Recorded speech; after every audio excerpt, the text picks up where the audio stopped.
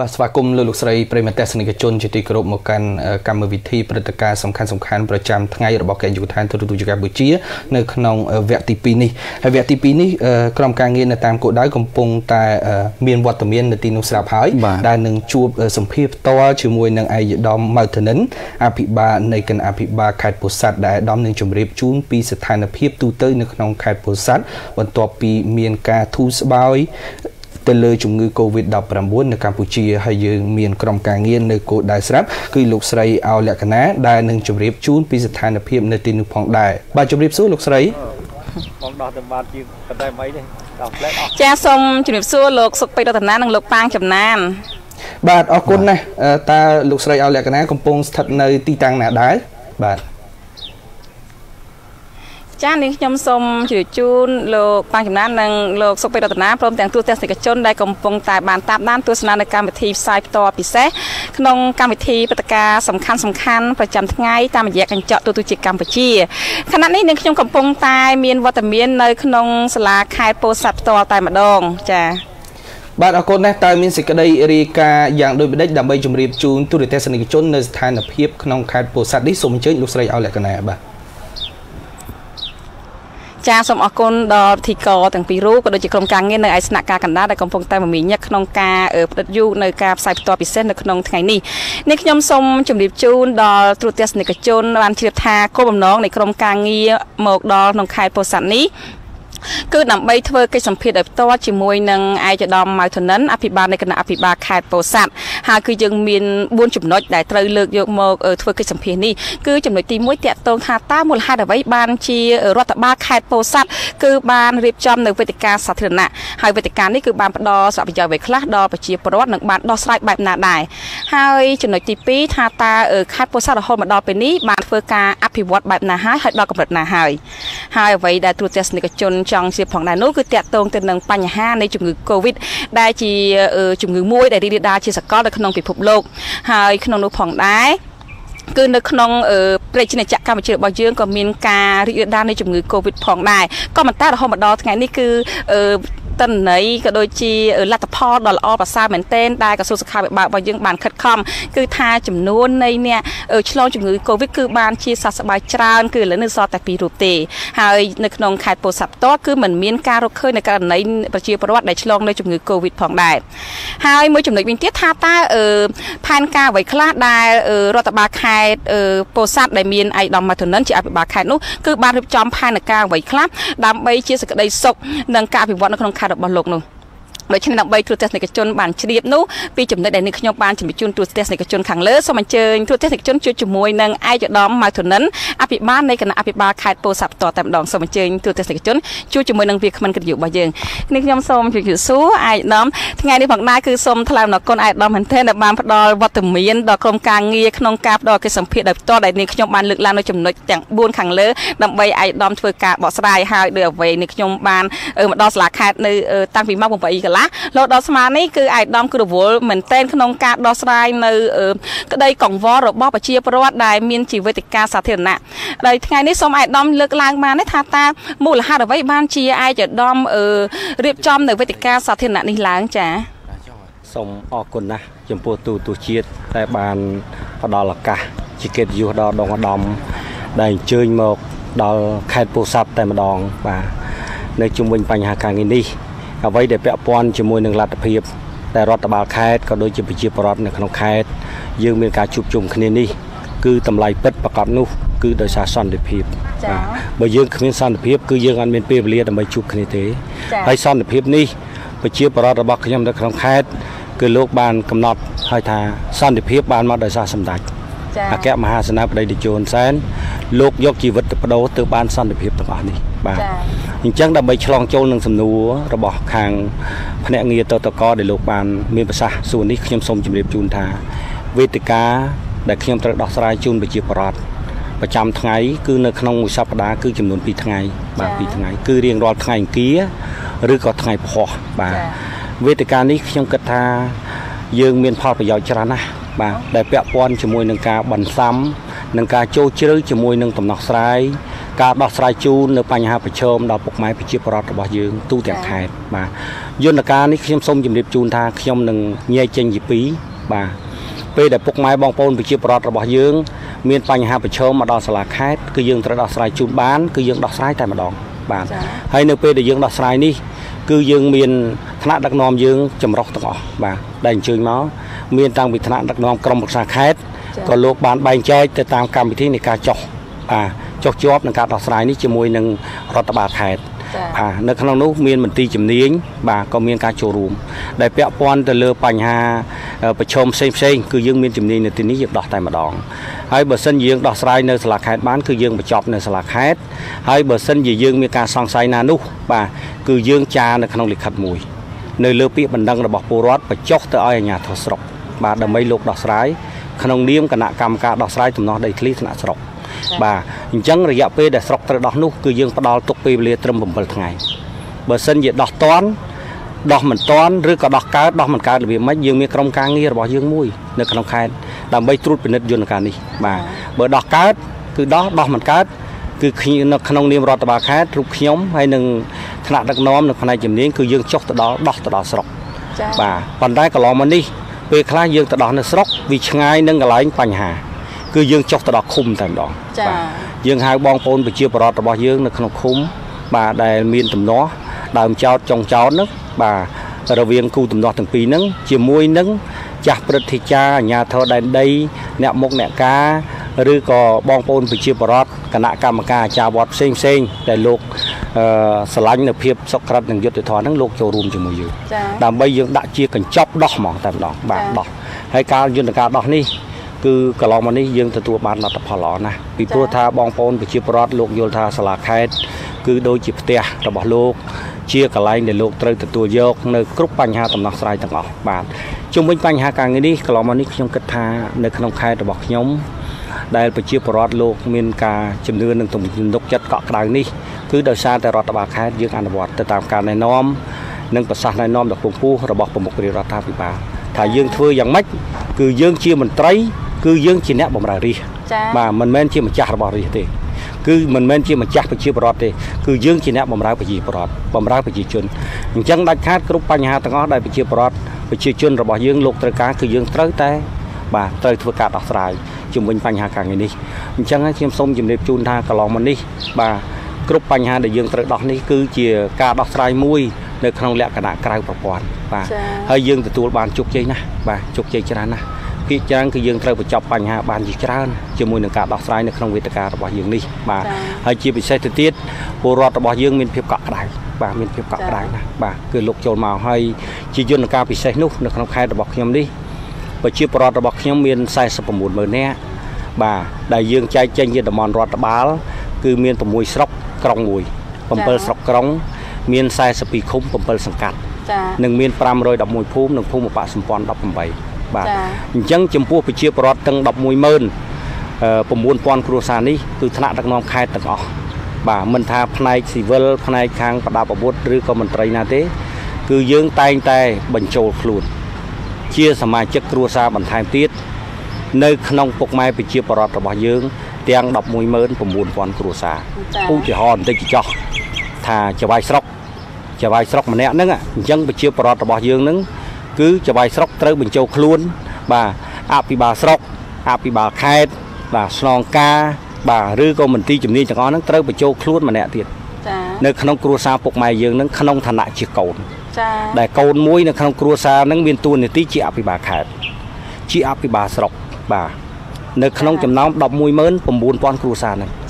នឹងជើងរស់នៅក្នុងចង្កោមជាគ្រួសារតែម្ដងអញ្ចឹងហើយសុខទុក្ខរបស់ពលរដ្ឋយើងនៅទីនេះគឺយើងទទួលបានគ្រប់ទាំងអស់បាទគ្រប់បញ្ហាទាំងអស់ដែលយើងត្រូវបានហើយលោកមិនមានបញ្ហាអីដែលត្រូវលាក់លៀមទេបាទមានអីគឺលោកតែងតែមានការបាទតែហើយជាពិសេសទៅទៀតប្រព័ន្ធទូរស័ព្ទរបស់ខ្ញុំ2ប្រព័ន្ធគឺមាននៅក្នុង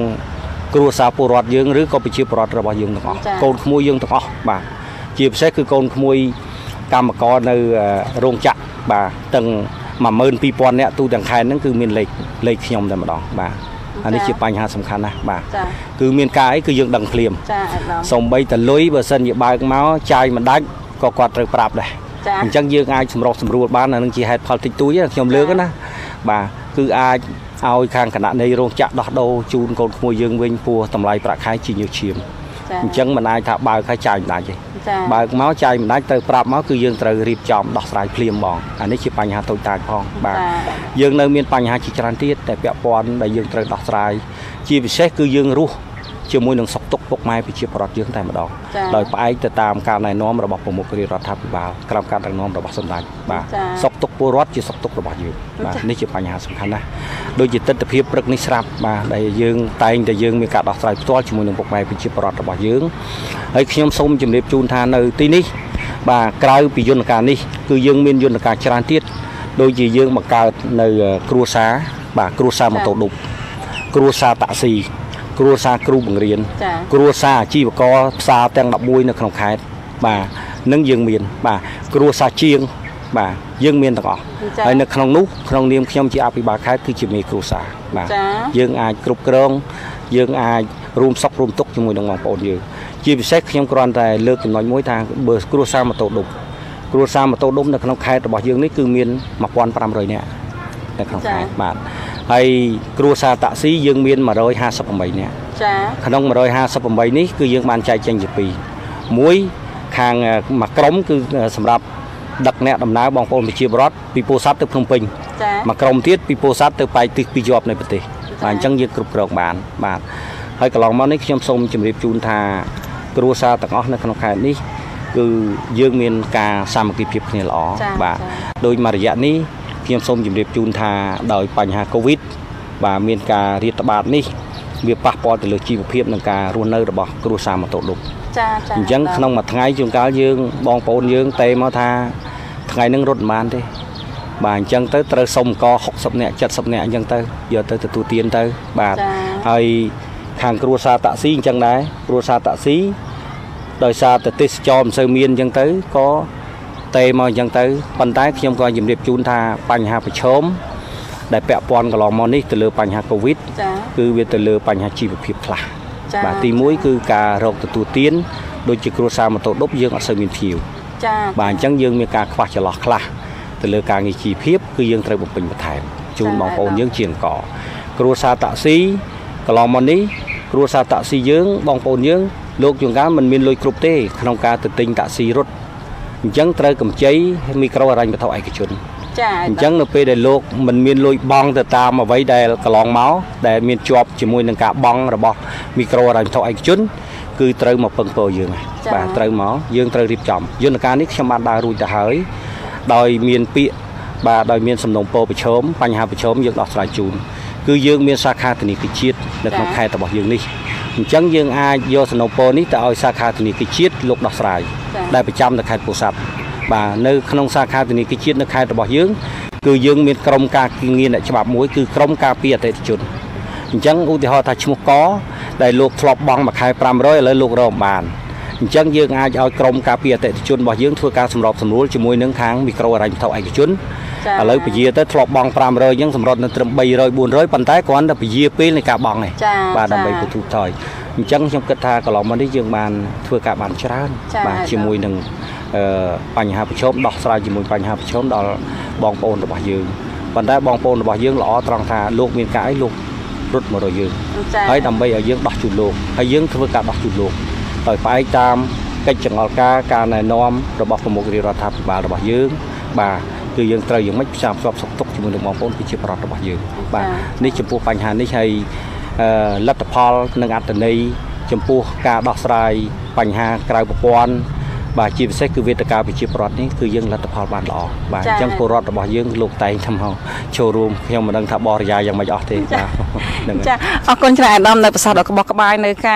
ការងារដែលអាដាមតែងតែបានធ្វើនិងជួយដោះស្រាយដល់ប្រជាពលរដ្ឋដោយដែលអ្វីដែលយើងខ្ញុំដែលមានវត្តមាននៅក្នុង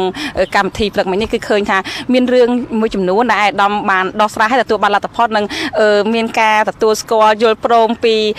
ខាងភាគីពាក់ព័ន្ធក៏ដូចជាប្រជាពលរដ្ឋបានដោះស្រាយបាន ច្រើនមែនតើអាយដាមក៏ប៉ុន្តែម្សិលមិញហ្នឹងនាងខ្ញុំនៅក្នុងការងារបានធ្វើដំណើរនៅក្នុងខេត្តហើយក៏បានធ្វើកិច្ចសម្ភារជាមួយនឹងបងប្អូនប្រជាពលរដ្ឋខ្លះ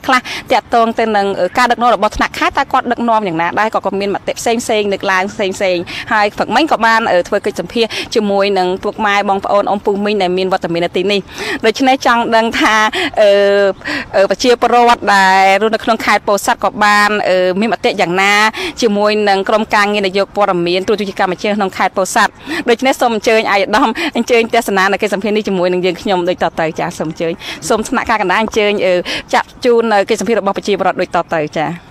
បងអ្នកស្រុកនៅហ្នឹងឬមួយក៏បងអ្នកចងាយដែរខ្ញុំអ្នកចំណូលស្រុកទេតែធ្វើការនៅនេះយករាប់ឆ្នាំហើយបងឲ្យវាតម្លៃបានអាចនិយាយពីដើមដែលបងមករហូតដល់ពេលនេះមានការមានផ្លែកអត់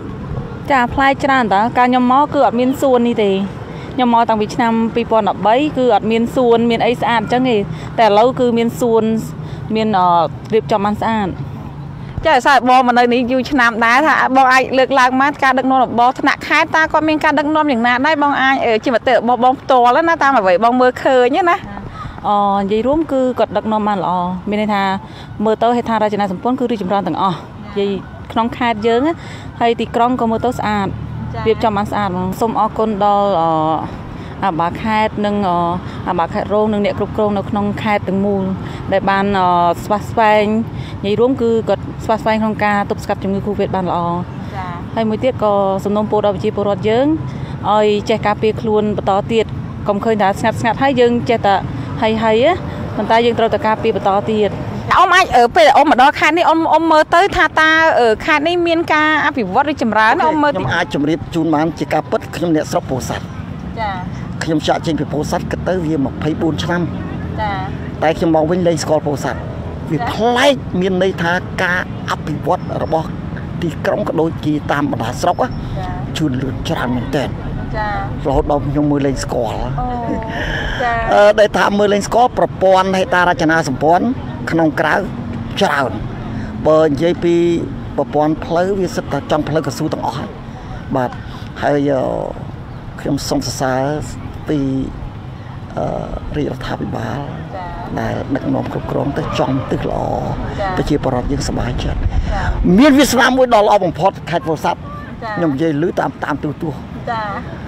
Covid ដូចអត់មានបញ្ហាសម្រាប់ប្រជាជនពោធិ៍សាត់កិច្ចផុតមិញជាអ្នកស្រុកកំណើតនៅទីហ្នឹងឬមួយក៏មកពីខេត្តផ្សេងអ្នកស្រុកកំណើតនៅហ្នឹងអាចលើកឡើងបន្តិចបានទេពីខេត្តពោធិ៍សាត់ពីមុនហើយខេត្តពោធិ៍សាត់បច្ចុប្បន្នតើមានភាពខុសប្លែកគ្នាមិនដែរខុសគ្នាច្រើនណាមកតាមពីនិយាយទៅតាមពីច្បាយខេត្តគិតចុះមកថ្មីមកធានិនគិតជើញមកគឺអភិវឌ្ឍច្រើនចាកន្លែងមើលដូចតាមសួនច្បារអញ្ចឹងស្អាតលើកោះលើអីមិនដែលមានទេសំដីតែតាមនេះហើយតាមកោះអីក៏មានអ្នកដែលដើរដែរពេលឥឡូវដើរតាមពីនោះអញ្ចឹងទៅអញ្ចឹងសុបាយហើយស្អាតទៀតហើយប្រជាជននៅក្នុងខេត្តពោធិ៍សាត់ស្រឡាញ់អាយដល់បាខេត្តអត់ចូលចិត្តគាត់អត់ចង់ឲ្យដូរតាណាទេទាំងខ្ញុំទាំងគេមែនគាត់និយាយមកសងតាពីព្រឹកទល់ល្ងាចក៏ចូលចិត្តស្ដាប់គាត់និយាយដែរអត់ធុញខ្ញុំគាត់ជាមួយសម្ដេចនាយករដ្ឋមន្ត្រីហ៊ុនសែនហើយគាត់ខ្ញុំចូលចិត្តស្ដាប់គាត់និយាយអត់ធុញចូលចិត្តចង់ស្ដាប់គាត់បដ ாய் ខ្ញុំធ្លាប់ទៅជួបគាត់ផ្ទាល់ខ្ញុំមានបញ្ហារឿងដីស្រែដោះស្រាយអត់ចាញ់មួយអ្នកទិញនេះអីចឹងណាខ្ញុំទៅជួបគាត់ខ្ញុំចូលចិត្តគាត់ចាចង់តែឃើញគាត់ឃើញគាត់ដើរក្នុងផ្សារក្នុងអីចូលចិត្តគាត់តែក៏មានលក្ខណៈចរិតពីធម្មជាតិគាត់យ៉ាងណាដែរមានដូចថាឲ្យប្រជាជនចូលចិត្តគាត់ទាំងចាស់ទាំងក្មេងហ្នឹងឯងអត់ទេអត់ឆ្មាងទេអត់ប្រកាន់ទេចាអត់ប្រកាន់ទេសូម្បីតែចាស់លក់អីវ៉ាន់ក្នុងផ្សារក៏អត់ឲ្យគេយកទៅស៊ីគាត់ទេអត់ឲ្យយកទៅស៊ីចាស់ទេចាថ្ងៃសៅរ៍ថ្ងៃអាទិត្យហ្នឹងគាត់ទៅតាមផ្សារគាត់ដើរជុំវិញផ្សារអញ្ចឹងមើលចាស់ណាលក់តកួនលក់ម្អមអីតិចតួចអីចឹងគាត់ហាមអត់ឲ្យយកទៅស៊ីទេហើយជុំវិញផ្សារដាក់ភ្លើងទាំងអស់ដាក់ភ្លើងឲ្យលក់ទាំងអស់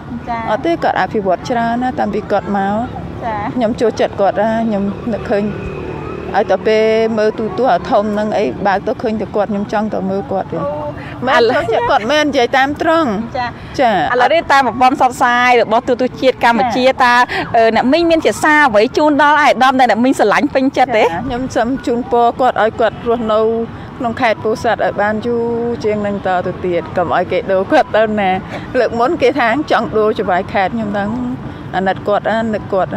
ដូចថាគាត់អភិវឌ្ឍច្រើនណាតាមជនបទអីចឹងទៅស្រុកស្រែមានបន្លាយមានអីជុំវិញចឹងណាមានប្រជាជនធ្វើស្រែបានច្រើនសូម្បីតែកូនខ្ញុំមួយឆ្នាំធ្វើបាន3ដងស្រែបន្លាយជុំវិញផ្ទះកុំថាអត់អភិវឌ្ឍច្រើនណាមកសម័យទៅចូលនេះជាប្រសាទចេញពីបេះដូងវិញចាខ្ញុំចូលចិត្តគាត់មែនណាចេះចូលចិត្តគាត់មែនអូនមិនថាបាំងអីទេចូលចិត្តគាត់មែនចាអរគុណចាអរគុណច្រើនចា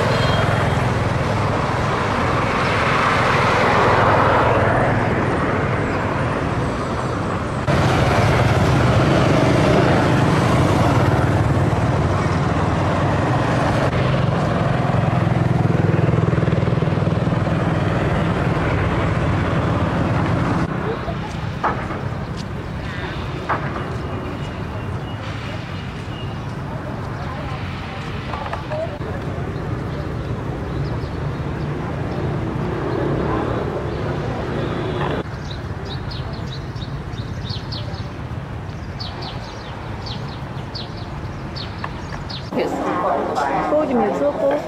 បាទជំរាបសួរមកទីនេះដើម្បីខ្ញុំមកទីនេះដើម្បី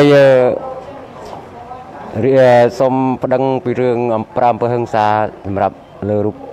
ខ្ញុំនិងប្រពន្ធក្រុមគ្រួសារខ្ញុំចាគូយល់ឃើញយ៉ាងណាដែរចំពោះការអភិវឌ្ឍរបស់លោកអភិវឌ្ឍយល់ឃើញថាគាត់រាក់ទាក់មួយវិជាពលរដ្ឋបានល្អកន្លងមកគាត់មានចំណាត់ការយ៉ាងណាចំពោះការអភិវឌ្ឍនៅក្នុងខេត្តដែលអាចមានប្រសាសន៍តិចបានកន្លងមកហ្នឹងហើយចាគាត់ជួយដោះស្រាយពូគាត់បាទគាត់កន្លងមកហ្នឹងគាត់ជួយដោះស្រាយឲ្យប្រជាពលរដ្ឋបានល្អអញ្ចឹងបានប្រជាពលរដ្ឋហ៊ានចូលមកជួបគាត់ផ្ទាល់បាទមកជាលើកទីប៉ុន្មានណាគូខ្ញុំលើកទី1ខ្ញុំលើកគេថាអភិបាលខេត្តរាល់ថ្ងៃនេះស្រួលអញ្ចឹងបាទហ៊ានមកចាដោយឡែកការអភិវឌ្ឍរបស់ខេត្តពូមើលឃើញយ៉ាងណាមើលឃើញតែគាត់ធ្វើនឹងមិនដែលខុសទេសម្រាប់ប្រជាពលរដ្ឋរបស់គាត់អញ្ចឹងគាត់ជួយទាំងអស់ឲ្យតែត្រូវតែបើខុសគាត់អត់ដឹងទេនឹងរឿងច្បាប់ហើយពូមានអីសំណូមពរបន្ថែមទេអភិបាលខេត្តឲ្យគាត់អភិវឌ្ឍទៅដូចជាជួយដោះស្រាយបញ្ហាពូមានអីសំណូមពរបន្ថែមបាទសំណូមពរសូមឲ្យគាត់នឹងជួយប្រាប់ដល់ក្រមអាវ៉ាត់គាត់ហ្នឹងឲ្យធ្វើដូចគាត់ហ្នឹងដែរកុំឲ្យថាគាត់ធ្វើល្អហើយពួកខាងក្រមហ្នឹងធ្វើចេះតែខុសយ៉ាងណាបាទគាត់ប្រាប់មកយ៉ាងអាមធ្វើមកយ៉ាងអាមមកឲ្យធ្វើពីយ៉ាងអាមបីយ៉ាងអាមចាអរគុណពូ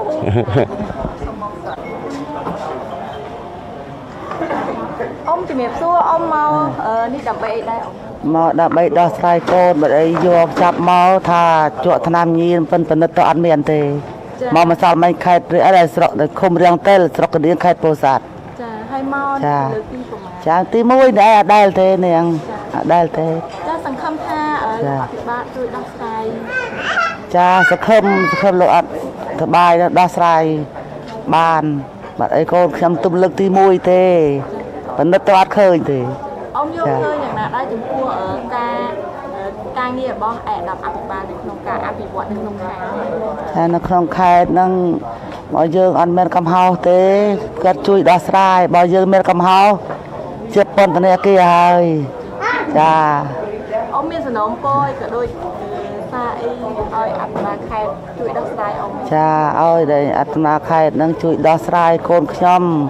ទៅលើកទី1ទេសមណិតដល់ខ្ញុំអ្នករៀងតិលហ្នឹងអត់មានបាយស៊ីទេបាត់អីគោកដល់កដាតលេហើយម្នាក់ហ្នឹងរួចរៀងខ្ចៅមួយថ្ងៃ10គីឡូ1គីឡូ800 3 4អ្នករៀងខ្ចៅបាត់តែ10គីឡូទេមានអីចង់បន្ថែមចាអត់ចេះទេប៉ុណ្្នឹងឯងនាងអើយអរគុណបងជំរាបសួរបងមកទីនេះដើម្បីឲ្យលោកពូអាយដាំជួយរឿងម៉ាក់គាត់ជាប់ឃុំពន្ធនាគារនៅខេត្តពោធិ៍សាត់ដោយសាររឿងដីធ្លីមិនបងយល់បងមិនក៏ដឹងថាមានវេទិកានៅថ្ងៃនេះព្រោះអីមកគេណាត់ថាឲ្យមកជួបថ្ងៃហ្នឹងអាចគាត់ជួយដោះស្រាយឲ្យចាខាងខេត្តខាងរដ្ឋបាល បាលខេត្តណាត់មកក៏មិនដែរចាបងយល់ឃើញយ៉ាងណាឲ្យចំពោះការងាររបស់ឯកឧត្តមអភិបាលក្នុងការជួយដោះស្រាយបញ្ហាដល់បងប្អូនប្រជាពលរដ្ឋគាត់ល្អហើយគាត់ធ្លាប់ទៅជួយប្រជាពលរដ្ឋដែលទុនខ្សោយមានរឿងមានហែអញ្ចឹងគាត់ជួយដោះស្រាយរហូតអញ្ចឹងបានបងរត់មករកគាត់មានតែគាត់ដែលជួយដោះស្រាយបងបានសម្រាប់ការអភិវឌ្ឍខេត្តបងយល់ឃើញល្អរីចម្រើនល្អអូនល្អហ្មងចាបងមានសំណូមពរអីបងមានសំណុំពរឲ្យលោកពូឯកឧត្តមគាត់ធ្វើល្អចឹងរហូតជួយប្រជាពលរដ្ឋដែលទុនខ្សោយចឹងរហូតទៅអរគុណបងចាអរគុណចាបងជំរាបសួរចាជំរាបសួរនៅមានមកថ្ងៃនេះដើម្បីអីដែរចាដើម្បីរអយុធធម៌ឲ្យម្ដាយខ្ញុំព្រោះអីឲ្យលោកឯកឧត្តមចៅហ្វាយខេត្តនឹងជួយរអយុធធម៌ម្ដាយខ្ញុំគេចាប់ម្ដាយខ្ញុំដាក់ក្នុងពន្ធនាគារចាឲ្យគាត់មកបំភ្លឺនៅកន្លែងតុលាការហ្នឹងរួចបំភ្លឺរួចចាប់ម៉ាក់ខ្ញុំដាក់ក្នុងពន្ធនាគារចាខ្ញុំសូមឲ្យឯកឧត្តមលោកពូឯកឧត្តមចៅហ្វាយខេត្តហ្នឹងឲ្យដោះលែងម្ដាយខ្ញុំមកវិញព្រោះភាពអយុត្តិធម៌ឲ្យម្ដាយខ្ញុំផងចារឿងដីធ្លីហ្នឹងហើយមីអូនអើយថាអញ្ចឹងហើយដល់ពេលគេហៅគាត់មកបំភ្លឺចាប់គាត់បដ ாய் មីអូនអញ្ចឹងម្ល៉េះឲ្យខ្ញុំឲ្យលោកពូឯកឧត្តមចៅហ្វាយខេត្តលោកចៅហ្វាយខេត្តហ្នឹងឲ្យជួយយកអយុត្តិធម៌ឲ្យម្ដាយខ្ញុំផងចាដោះលែងគាត់ផងណាមិនក៏ដឹងថាមានវេទិកាថ្ងៃនេះបងតាមរយៈរដ្ឋបាលខេត្តខទៅបងឬក៏បងតាក់ទងមកចារដ្ឋបាលខេត្តនឹងគេឲ្យមកណាត់ថ្ងៃហ្នឹងណាត់ដើមជួបថ្ងៃហ្នឹងចាថាឲ្យគាត់ជួយដោះស្រាយឲ្យណាអូនចា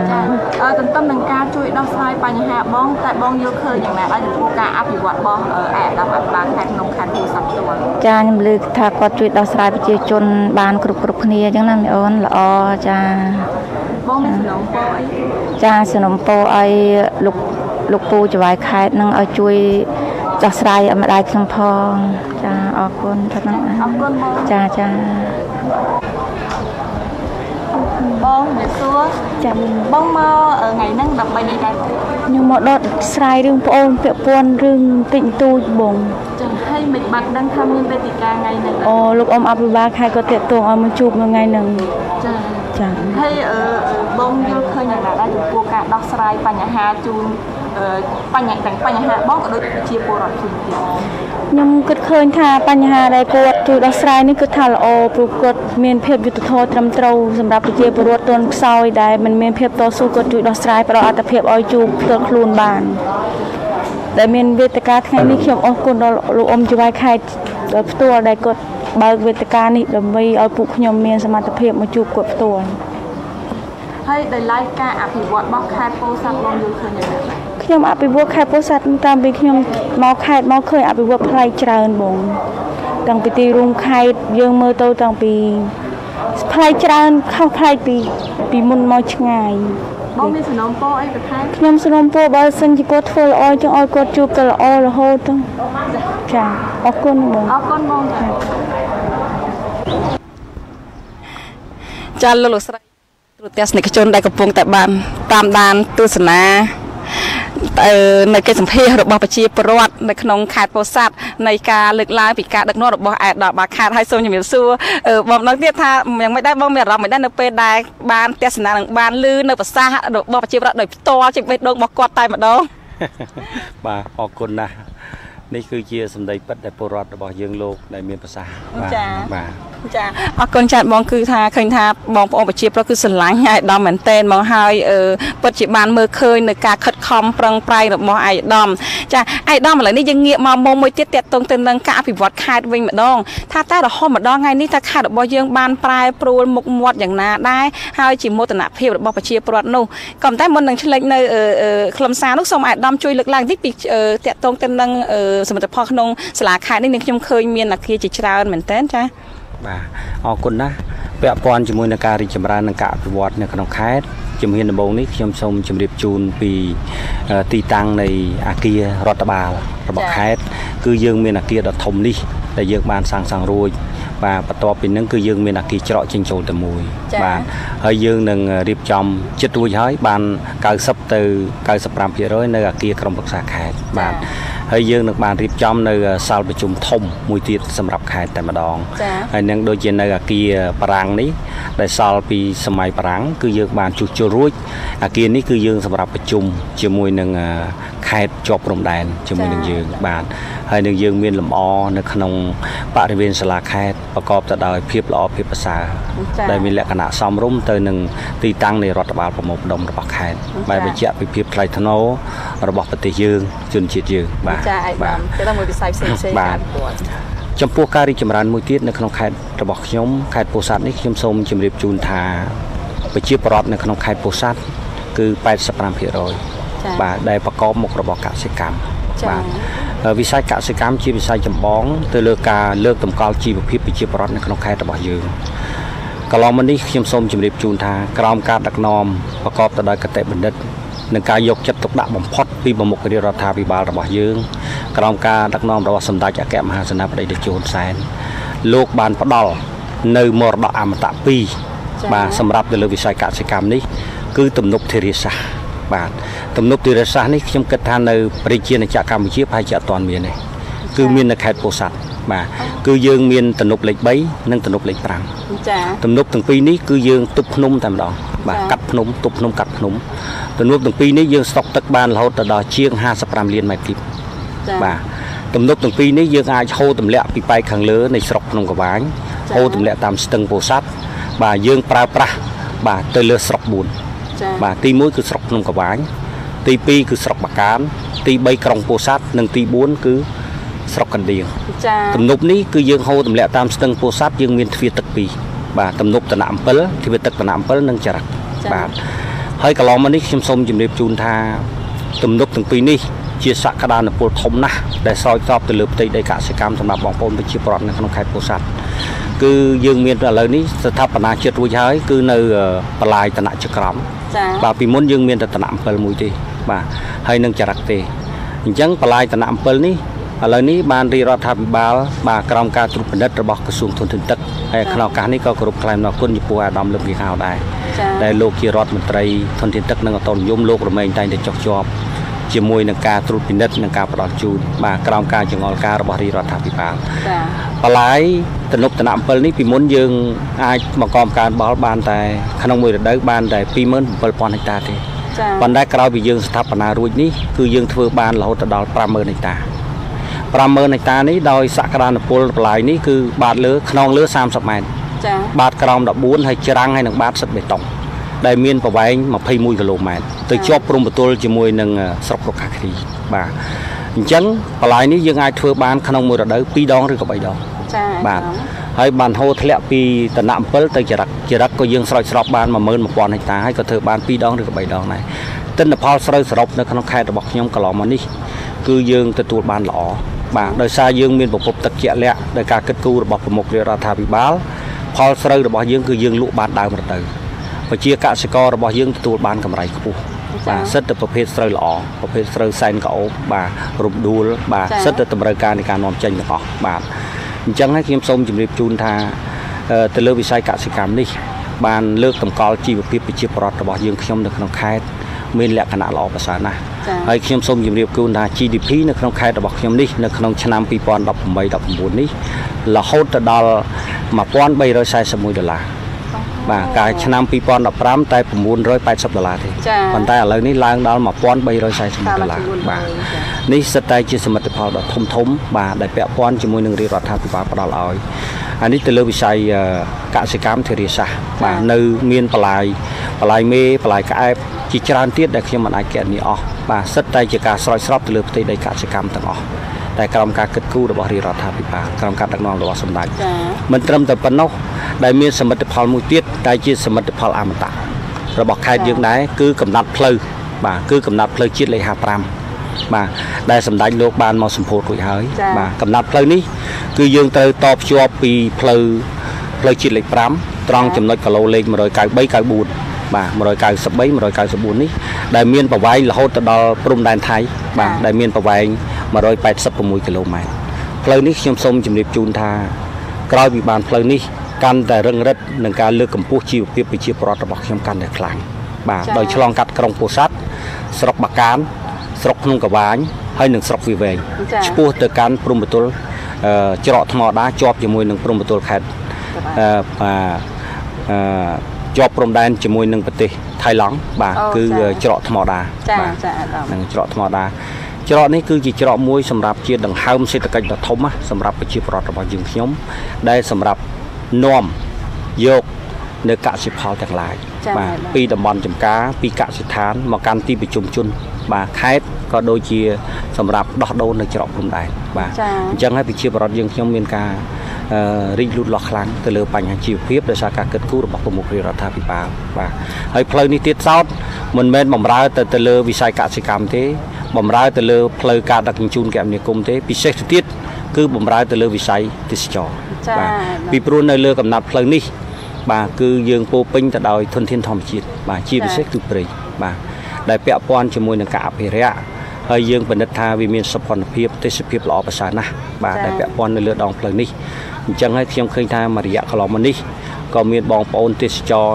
បាទទេសចរជាតិអន្តរជាតិមួយចំនួនគឺលោករមែងតែងតែឆ្លងកាត់ហើយតែងតែគយគុណហើយមានការតាក់ទាញខ្លាំងជាមួយនឹងកំណត់ផ្លូវដ៏វែងនេះបាទនេះជាមរតកអមតៈបាទដែលមិនអាចកាត់ថ្លៃបានដែលប្រមុខរដ្ឋាភិបាលដែលសម្ដេចលោកបន្ទុកលមកឲ្យនៅក្នុងប្រជាជននៅក្នុងខេត្តពោធិ៍សាត់របស់យើងខ្ញុំបាទនៅមានសមិទ្ធផលជាច្រើនទៀតបាទនៅមានសាលារៀនបាទនៅមានផ្លូវបាទផ្លូវខ្ញុំសូមជម្រាបជូនថាដែលយើងតភ្ជាប់ពីទីរួមខេត្តទៅទីប្រជុំជនស្រុកពីស្រុកទៅអន្តរឃុំឥឡូវនេះគឺតភ្ជាប់សិតតែផ្លូវកស៊ូបាទផ្លូវកស៊ូទាំងអស់បាទដែលយើងបានបាទកសាងនិងស្ថាបនារួចបាទដើម្បីសម្រួលដល់បញ្ហាធ្វើដំណើរនិងបញ្ហាប្រឈមកន្លងមករបស់បងប្អូនប្រជាពលរដ្ឋរបស់យើងបាទចាសូមអរគុណអាដាមបានលើកឡើងពីការអភិវឌ្ឍក្នុងខេត្តដែលអាដាមបានលើកឡើងគឺថាមានវិស័យជាច្រើនជាពិសេសគឺវិស័យកសិកម្មផ្ទាល់តែម្ដងដែលមានភាពរីកចម្រើនហើយវិស័យនេះគឺជាវិស័យមួយដែលប្រជាពលរដ្ឋយើងគឺពឹងផ្អែកចាអាដាមតាក់ទងទៅនឹងបញ្ហាជំងឺ Covid តែម្ដងដោយយើងបានដឹងអញ្ចឹងគឺជំងឺ Covid-19 គឺបានរីករាលដាលលើពិភពលោកជាសកលហើយដែលឡើងក្នុងប្រទេសកម្ពុជាយើងក៏បានកើតដែរហើយមានខេត្តមួយចំនួនក៏មានប្រជាពលរដ្ឋឆ្លងក៏តែអ្វីដែលជាសំខាន់គឺនៅក្នុងខេត្តពោធិ៍សាត់គឺយើងមិនបានរកឃើញអ្នកដែលកើតនៅជំងឺ Covid-19 នេះទេថាតើឯកឧត្តមមានជាវិធានការអ្វីខ្លះដែលអាចទទួលបានលទ្ធផលល្អបែបនេះហើយមួយវិញទៀតទោះបីជាយើងមិនបានកើតនៅក្នុងទឹកដីខេត្តពោធិ៍សាត់មានប្រជាពលរដ្ឋកើតមែនក៏តែវាបានជាអត្តពលខ្លះដែរឬទេហើយវិស័យណាខ្លះដែលរកអត្តពលនេះជុំវិញបញ្ហាការងារនេះខ្ញុំសូមជម្រាបជូនថាវាជាភ័ព្វសំណាងដែរដែលមួយរយៈកាលកន្លងមកនេះដែលខេត្តយើងខ្ញុំមិនបានមានការកើតផ្ទុកប្រជាពលរដ្ឋពុកម៉ែយើងមិនបានកើតនឹងផ្ទុកជំងឺ Covid-19 នេះប៉ុន្តែជុំវិញបញ្ហាការងារនេះខ្ញុំសូមជម្រាបជូនថារដ្ឋបាលខេត្តអាជ្ញាធរគ្រប់លំដាប់ឋានៈមន្ទីរពាក់ព័ន្ធជំនាញពាក់ព័ន្ធទាំងអស់គឺយើងយកចិត្តទុកដាក់ខ្ពស់ណាស់ហើយនឹងអនុវត្តយ៉ាងខ្ជាប់ខ្ជួនយ៉ាងម៉ឺងម៉ាត់បំផុតជាមួយនឹងការណែនាំរបស់រាជរដ្ឋាភិបាលបាទសារាចរណែនាំឬក៏ប្រសាសន៍ណែនាំរបស់រាជរដ្ឋាភិបាលក្រោមការដឹកនាំរបស់សម្ដេចក៏ដូចជាក្រសួងសុខាភិបាលបាទជាពិសេសទៅទៀតគឺវិធានការអប់រំនិងវិធានការផ្សព្វផ្សាយដើម្បីបញ្ជ្រាបដល់បងប្អូនពុកម៉ែប្រជាពលរដ្ឋរបស់យើងទាំងអស់ទូទាំងខេត្តហើយជាពិសេសទៅទៀតវិធានការណែនាំនិងវិធានការផ្សព្វផ្សាយអប់រំនេះគឺយើងប្រើគ្រប់មធ្យោបាយទាំងអស់ដើម្បីបញ្ជ្រាបទៅដល់បងប្អូនប្រជាពលរដ្ឋរបស់យើងជាពិសេសគឺយើងមាន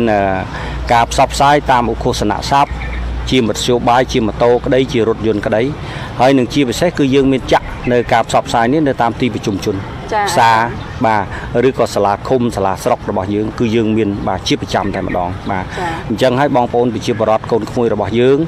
បាទទាំងនៅក្នុងស្រុកនិងការអ្នកដែលវិលមកបាទក៏សិតតែទទួលបាននៅការអប់រំហើយទទួលបាននៅការផ្សព្វផ្សាយទាំងអស់នេះបាទចំណុចនេះខ្ញុំសូមជម្រាបជូនថាថ្មីត្បិតតែនៅក្នុងខេត្តយើងខ្ញុំបាទមិនបានកើតមាននឹងការផ្ទុកដល់បងប្អូនពុកម៉ែយើងអ្នកណាទៅលើអ្នកណាម្នាក់នោះក៏ដោយប៉ុន្តែដោយសារតែទទួលបាននៅការណែនាំការចង្អុលការនិងការសេចក្តីណែនាំផ្សេងៗពីរាជរដ្ឋាភិបាលនិងក្រសួងសុខាភិបាលគឺយើងបានអនុវត្តហើយខ្ញុំសូមជម្រាបជូនថានៅខេត្តខ្ញុំមានកន្លែងសម្រាប់ត្រួតពិនិត្យបាទកូនក្មួយដែលមកពីប្រទេសថៃបាទឬក៏មកពីប្រទេសដទៃមុនបោះឆ្នោតក្រោយសុំទោសមុនចូលឆ្នាំក្រោយចូលឆ្នាំក៏ដូចជាពេលនេះក៏យើងនៅតែបន្តដែរបាទអញ្ចឹងយើងមានសម្រាប់ទទួលកូនក្មួយយើងដើម្បីមើលនៅចំណាបាទមើលនៅសំណាក់នេះគឺក្រោមការត្រួតពិនិត្យផ្ទាល់របស់មន្ត្រីសុខាភិបាលរបស់យើងបាទអញ្ចឹងក្រោយមកហ្នឹងគឺលោកមើលមកពីប៉ែកខាងប្រទេសថៃបាទដោយ ពីមុនយើងប្រើរថយន្តបាទរថយន្តខាងរថយន្តយោធាមកដល់គឺយើងត្រូវបញ្ជូនលោកមកស្នាក់នៅកន្លែងនឹងសិនបាទកន្លែងស្នាក់បដោះអាសន្ននឹងសិនដើម្បីត្រួតពិនិត្យមើលសំណាងហើយទីនោះគឺយើងមានការផ្គត់ផ្គង់នៅអាហារ3ពេលសម្រាប់កូនក្មួយយើងបាទព្រឹកថ្ងៃត្រង់និងល្ងាចហើយនឹងការស្នាក់នៅរហូតទៅដល់មើលសំណាងរួចថាมันមានផ្ទុកទេអានឹងបានយើងផ្ដល់លទ្ធភាពទៅឲ្យដល់មូលដ្ឋានទៅដល់មូលដ្ឋានហើយក៏ត្រូវតែនៅឃ្លាតចេញពីក្រមគ្រួសារតាមការកំណត់របស់ក្រសួងសុខាភិបាលដែរបាទនេះជាទី1ចំពោះកូនក្មួយយើងដែលមកហើយយើងមិនបានដឹងពេលហ្នឹងគឺយើងត្រូវធ្វើការផ្សព្វផ្សាយហ្នឹងគឺលោកមេភូមិបាទលោកមេភូមិលោកមេប៉ោះលោកមេឃុំបាទអញ្ចឹងមេភូមិរបស់យើងក្នុងមួយថ្ងៃរាយការណ៍មកមេប៉ោះ3ដងបាទរាយការណ៍ថាថ្ងៃហ្នឹងកូនក្មួយយើងមានមកអត់បាទចំនួនប្រមាណគឺយើងត្រូវបាទជូនគាត់ទៅកន្លែងមណ្ឌលសុខភាពបាទឬក៏ប៉ុស្តិ៍សុខភាពដែលយើងបានត្រៀមជាស្រេចក្នុងការត្រួតពិនិត្យនិងការមើលសំណាក់នេះបាទអញ្ចឹងការគ្រប់គ្រងនេះតាមការណែនាំរបស់រាជរដ្ឋាភិបាលក៏ដូចជាក្រសួងសុខាភិបាលគឺយើងមានការរឹតបន្តឹងណាស់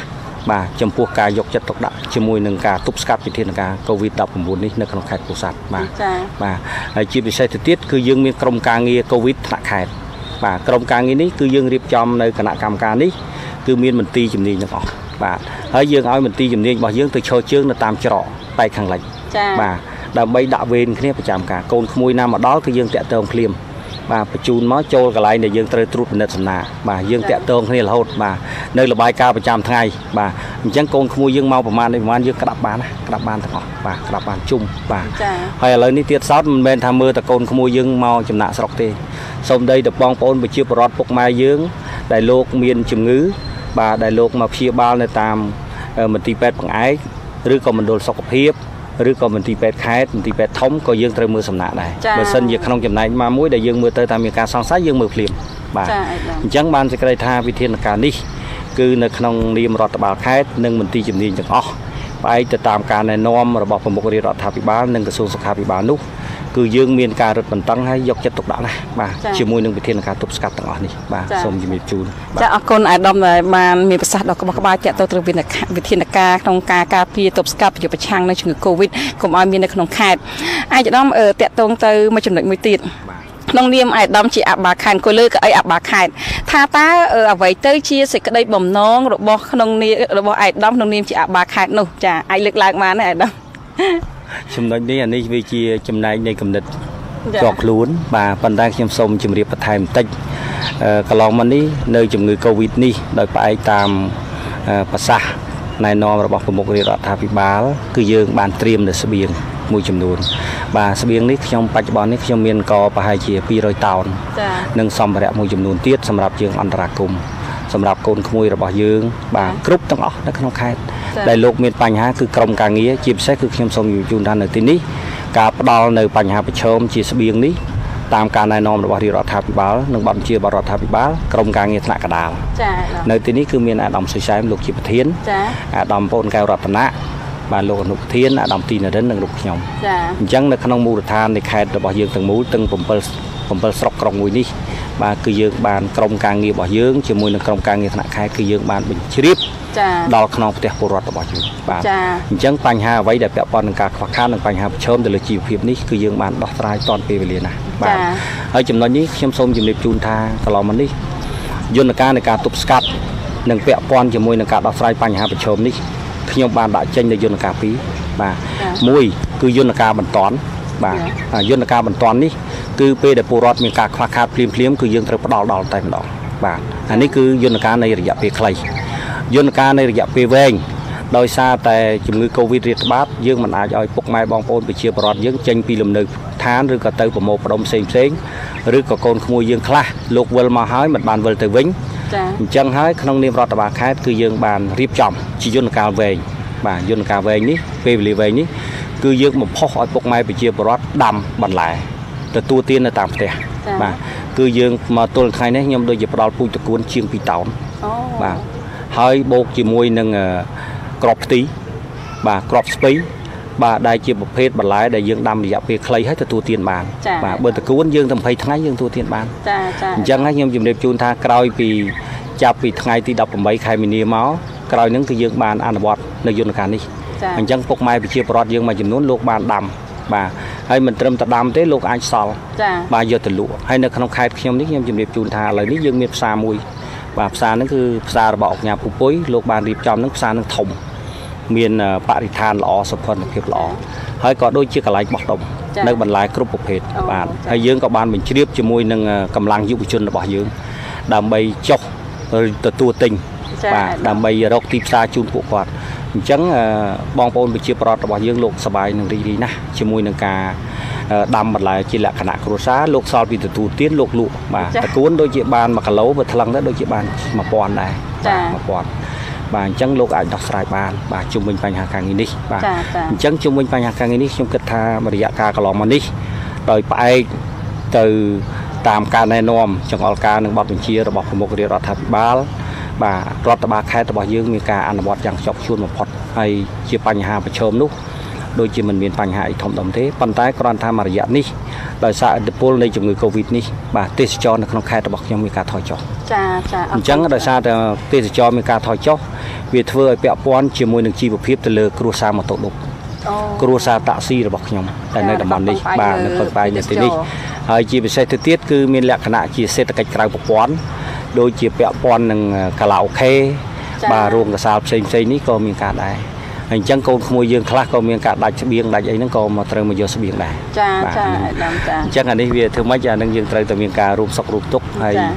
យើងត្រូវតែអនុវត្តតាមការចង្អុលការរបស់ប្រមុខរាជរដ្ឋាភិបាលហើយយើងត្រូវតែផ្សារភ្ជាប់ជាមួយនឹងពុកម៉ែប្រជាពលរដ្ឋរបស់យើងបាទហើយឥឡូវនេះខ្ញុំសូមជម្រាបជូនថាជំងឺ Covid នេះអ្វីត្បិតតែខេត្តរបស់ខ្ញុំមិនទាន់មានការផ្ទុកនៅពុកម៉ែយើងណាម្នាក់ក៏ដោយក៏ប៉ុន្តែយើងនៅតែបន្ថែមពង្រីកបន្ថែមរឹតបន្តឹងនៅរាល់ការងារផ្សព្វផ្សាយនិងការងារអនុវត្តគ្រប់វិធានការដែលក្រសួងសុខាភិបាលបានដាក់ចេញគឺយើងនៅតែរឹតបន្តឹងជានិច្ចបាទជុំវិញបញ្ហាការងារនេះបាទចាអរគុណច្រើនអាយដាមដែលបានលើកឡើងនៅការកិច្ចខិតខំប្រឹងប្រែងរបស់អាយដាមក៏ដូចជាអាយដាមលងទាក៏ដូចជាប្រធានមន្ត្រីមន្ត្រីពាក់ព័ន្ធក្នុងខេត្តទាំងអស់ដែលបានខិតខំជំរុញធ្វើយ៉ាងណាឲ្យប្រជាពលរដ្ឋរស់នៅក្នុងខេត្តនេះគឺប្រកបដោយភាពសុខសេមសាន្តសេចក្តីសុខរបស់ប្រជាពលរដ្ឋគឺជាសេចក្តីសុខរបស់ពុកម្ដាយជាពិសេសនោះគឺប្រមុខរាជរដ្ឋាភិបាលដែលមានសម្ដេចអគ្គមហាសេនាបតីតេជោហ៊ុនសែនជាប្រមុខតែម្ដងចាសូមអាយដាមលើកឡើងនៅប្រសាសន៍ចុងក្រោយថាតើអាយដាមមានជាសារនឹងការអំពាវនាវបែបណាដល់បងប្អូនប្រជាពលរដ្ឋចូលរួមក្នុងការទប់ស្កាត់នៅជំងឺ Covid នេះដើម្បីកុំឲ្យមានរលកទី2កើតឡើងជាថ្មីម្ដងទៀតជាពិសេសនោះកុំឲ្យមាននៅក្នុងខេត្តពោធិ៍សាត់ចាចំណុចនេះខ្ញុំសូមជម្រាបជូនថាជាការប៉ងប្រាថ្នានិងជាចំហរបស់ថ្នាក់ដឹកនាំទូទាំងខេត្តគឺយើងមានការគិតពិចារណាណាបាទហើយជាពិសេសគឺយើងត្រូវតែយកគោលការណ៍និងបទបញ្ជានិងការណែនាំរបស់ប្រមុខរាជរដ្ឋាភិបាលក៏ដូចជាក្រសួងសុខាភិបាលដើម្បីយកមកអនុវត្តដើម្បីធ្វើយ៉ាងណាឲ្យពុកម៉ែប្រជាពលរដ្ឋរបស់យើងលោកបានយល់បានដឹងបាទជុំវិញបញ្ហាការងារនេះឲ្យបានច្បាស់ទៅគឺយើងអាចជៀសចាកផុតបាទពីបញ្ហាប្រឈមទាំងអស់នេះបាទហើយខ្ញុំសូមជម្រាបជូនថាប្រជាពលរដ្ឋនៅក្នុងខេត្តរបស់យើងខេត្តពោធិ៍សាត់របស់ខ្ញុំនេះលោកមានលក្ខណៈល្អណាស់បាទលក្ខណៈល្អប្រសើរបំផុតក្នុងរយៈពេលដែលយើងមានយន្តការគ្រប់គ្រងនិងការទប់ស្កាត់ថាមិនឲ្យ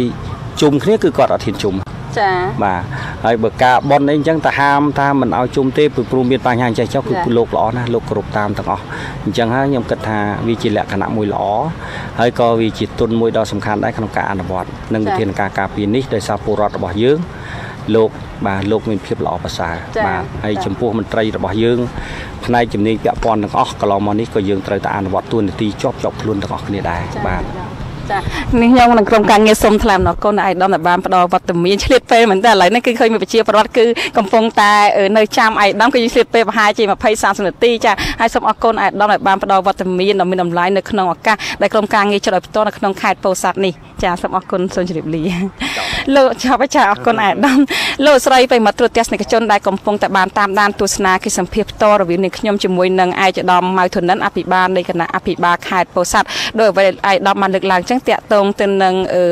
អ្វីទៅដែលអាយដាមខិតខំក្នុងការបង្កើនវេទិកាសាធារណៈនិងការអភិវឌ្ឍខេត្តនិងថាតើជំងឺ Covid បានប៉ះពាល់អ្វីខ្លះនៅក្នុងខេត្តពោធិ៍សាត់ក៏ដូចជាក្តីប៉ងស្នើរបស់អាយដាមក្នុងនាមជាឪពុកម្ដាយក្នុងខេត្តពោធិ៍សាត់នេះគឺអាយដាមបានបកស្រាយជូនទូរទស្សនិកជនរួចហើយ ដើម្បីទូទស្សនិកជនបានទស្សនាបាននៅប្រធានបទជាច្រើនទៀតកម្មវិធីបានចងក្រមបង្ហាញជូនទូទស្សនិកជននោះនេះខ្ញុំសូមប្រកល់ទូរទស្សន៍ជាបន្តជូនដល់លោកប៉ាងចំណាននិងលោកសុពេជ្ររតនាវិញម្ដងចាលោកសុពេជ្ររតនាមានជាចម្ងល់អ្វីត្រូវសួរនាងខ្ញុំបន្ថែមឬមួយក៏យ៉ាងណាដែរចាសូមអញ្ជើញបាទលោកស្រីលក្ខណៈចង់សាកសួរបន្តិចថាតើលោកស្រីបានទៅដល់ទីតាំងនៅខេត្តពោធិ៍សាត់ទឹកមុខអារម្មណ៍របស់បងប្អូនប្រជាពលរដ្ឋដែលលោកស្រីបានសម្ភាសគាត់បង្ហាញទឹកមុខអារម្មណ៍សប្បាយបែបណាដែរបាទពាក់ព័ន្ធទៅនឹងការដែលឃើញការអភិវឌ្ឍនៅបាទទីក្រុងពោធិ៍សាត់ក៏ជាខេត្តពោធិ៍សាត់ដែរបាទចាអរគុណលោកចំណាននេះខ្ញុំសូមឆ្លើយសំណួរនេះគឺថានេះខ្ញុំបានធ្វើកិច្ចសម្ភាសដោយផ្ទាល់ជាមួយនៅប្រជាពលរដ្ឋដែលគាត់នៅតំបន់កំសាន្តក៏ដូចជានៅទីប្រជុំជននោះគឺនៅពេលនេះខ្ញុំសួរថាតើការដឹកនាំរបស់ថ្នាក់ខេត្តគាត់ដឹកនាំយ៉ាងណាដែរហើយខេត្តមានការវិវត្តដែរគាត់ឆ្លើយមកដោយទឹកមុខញញឹមហើយពេញចិត្តតែម្ដងគឺគាត់ឃើញថាការដឹកនាំរបស់ឯកឧត្តមបាខែក៏ដូចជាឯកឧត្តមលោកជំទាវអស់លោកស្រីអ្នកនាងកញ្ញាដែលជាថ្នាក់ដឹកនាំមន្ត្រីរាជការក្នុងសាលាខេត្តគឺបានមូលមីគ្នាខិតខំក្នុងការអភិវឌ្ឍខេត្តគឺធ្វើឲ្យខេត្តរបស់គាត់នេះគឺលេចចេញនៅសម្រស់ពណ៌បៃតងមានសួនច្បាររីឯផ្លូវនោះគឺស្អាតដូចយើងបានដឹងអញ្ចឹងគឺថាប្រមុខរដ្ឋាភិបាលកម្ពុជារបស់យើងដែលមាននឹងមានបាខាជាសេនាធិការនោះគឺបានខិតខំក្នុងការអភិវឌ្ឍនៅផ្លូវហើយផ្លូវយើងបានឃើញដែលប្រជាពលរដ្ឋតែងតែមានការផុសនៅលើបណ្ដាញសង្គម Facebook នោះដែលជាផ្លូវដ៏ស្អាតដែលដាក់ប្រសិទ្ធនាមថាបុប្ផាលាក់ខ្លួនគឺឬមួយយើងហៅថាភ្នំ1500នោះគឺស្អាតមែនទែនតែអននេះគឺសុទ្ធសឹងតែជាការខិតខំរបស់ប្រមុខរដ្ឋាភិបាលកម្ពុជាហើយក៏ដូចជាការខិតខំរបស់រដ្ឋបាលខេត្តពោធិ៍សាត់ផងដែរគឺប្រជាប្រដ្ឋពេញចិត្តមែនទែនចំពោះការដឹកនាំរបស់ឯកឧត្តមអភិបាលខេត្តនោះចា៎បាទលោកស្រីលក្ខណៈមួយសំណួរចុងក្រោយបាទចង់ដឹងបន្តិចថាដោយសារតែបាទលោកអាដាមអភិបាលខេត្តមិញបានជំរាបជូនពាក់ព័ន្ធថាដោយសារតែស្ថានភាពកូវីដបានធ្វើឲ្យប៉ះពាល់ទៅដល់បាទសេដ្ឋកិច្ចក្រៅប្រព័ន្ធមួយចំនួនថាតើការប្រកបមុខរបរអាជីវកម្មនៅតាមទីតាំងផ្ទះនីមួយៗរបស់ប្រជាពលរដ្ឋនៅក្នុងខេត្តពោធិ៍សាត់ដែលលោកស្រីបានទៅដល់ហ្នឹងគឺពួកគាត់ប្រកបមុខរបរធម្មតាទេឬក៏មានសភាពបែបណាដែរបាទចាលោកចំណានក៏ទូទស្សនិកជននេះខ្ញុំសូមជម្រាបថានៅពេលដែលករណីមានការផ្ទុះឡើងនៅជំងឺ Covid នៅក្នុងប្រទេសកម្ពុជាហើយប្រជាពលរដ្ឋមួយចំនួនដែលគាត់កើតគឺកំពុងស្ថិតក្នុងការព្យាបាលនៅពេលនោះហើយដែលប្រជាពលរដ្ឋគឺគាត់មិនប្រជាពលរដ្ឋខ្លះអាជីវករខ្លះគឺគាត់មិនបានបើកនៅកន្លែងលក់ដូររបស់គាត់ទេហើយដូចជាការលក់នៅតាមដងផ្លូវតាមអីចឹងគឺគាត់បានលក់ទេក៏ប៉ុន្តែរហូតមកដល់ពេលនេះគឺប្រកក្តីវិញហើយក្នុងការលក់ដូរ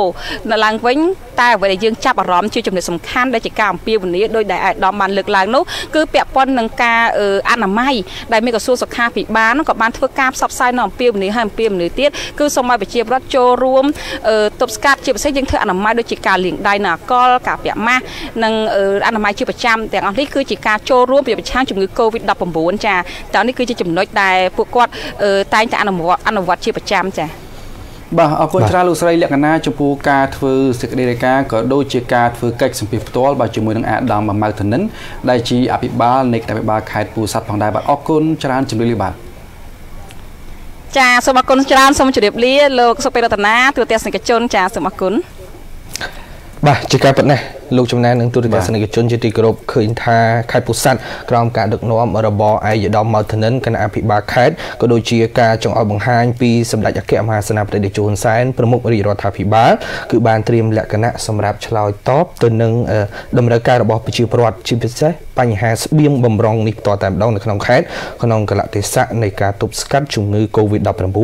ហើយយើងឃើញថាមន្ទីរកសិកម្មនៅខេត្តពោធិ៍សាត់ក៏មានយុទ្ធសាស្ត្រសំខាន់ផងដែរដើម្បីជំរុញកសិករនៅក្នុងខេត្តជួយបំពេញតម្រូវការកសិផលឲ្យបានគ្រប់គ្រាន់ឡើងវិញដូចជាការដាំដុះនៅតាមផ្ទះរៀងៗខ្លួនពិសេសការចិញ្ចឹមសត្វនិងការដាំបន្លែបង្ការបន្ថែមទៀតផងដែរបាទ